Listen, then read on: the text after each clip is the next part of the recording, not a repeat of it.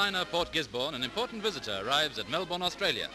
Dhoti is a 3-year-old colt owned by the Duke of Kent. But when they open him up, Dhoti is in for a big disappointment. They have to break it to him that instead of racing under the colours of the Governor-General, His Royal Highness will not now be coming out to Australia. But in spite of the sad news, Dhoti still manages to look pleasant. But little Mabel was warned about these fast fellows. Dhoti was bred by the Aga Khan, who presented him to the Duke. They say he used to be a weedy colt, but it looks as if the sea voyage has built him up.